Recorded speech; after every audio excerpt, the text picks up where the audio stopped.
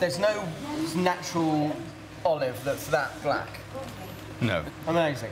That's artificial black and the one is normal. Can I try this? Yes, you can try. This is now edible. It's worthwhile to wait. The one thing that stands out is that they're not black, they're purple. They're purple, yes. Why is that? This is absolutely natural. Okay. And if we want to add any color now to them, we have to use chemicals. Anything darker than this is chemicals added. It's not just a different olive? No.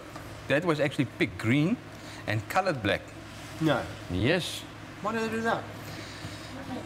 The cost of time. Really?